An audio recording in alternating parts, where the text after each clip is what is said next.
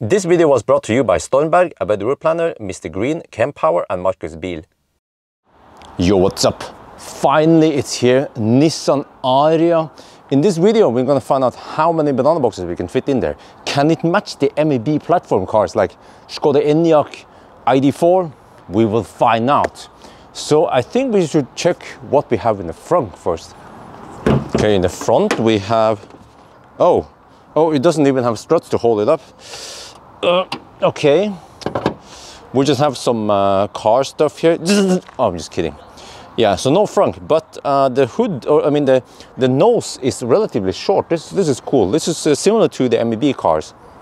Since this is a Japanese luxury car, we have kick sensor. Huh? Freaking karate kick, man. Well, fairly large trunk.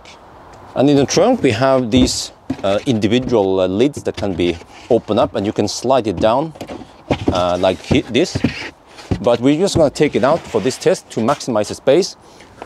And then under here we have the Bose subwoofer and some safety equipment. Maybe just put it there. And also, which is kind of weird, is that in this car, what the heck is this thing? We have two of them. Freaking redundant, man. Well, are they the same length? Well, it seems like, yeah. It's to blow bubbles. Round one with a trunk. Let me see, how much space do we have here?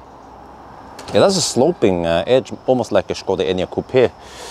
So 1, 2,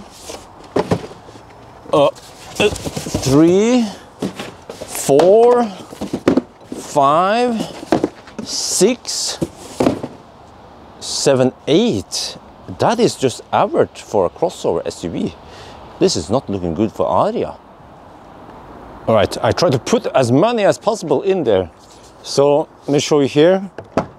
We're using the footwell, we're using all the way up to the roof. But however, I could not manage to squeeze it all the way to the front here. See, there's a tiny gap there. Could I have fitted 1 or 2 more banana boxes? Who knows? But this is the best I could do in the freaking Tetris. This one is also quite filled to the max. And then on this side, is it. All right, let's turn up the pitch and start counting. 1, 2, 3, 4, 5, 6, 7, 8, 9, 10, 11, 12, 13, 14, 15, 16,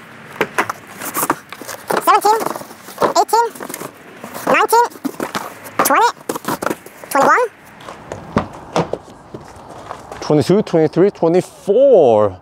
Well, it's actually right on par with the Q4 e-tron. One less than ID4, but same as the Skoda Enyaq coupe. I think this is good enough, yes? So, yeah, what do you guys think, huh? Ariya, is it on par with the MEB cars? I think so. So, that's gonna be it for now. Hope you guys enjoyed this video. As always, thank you for watching and talk to you later.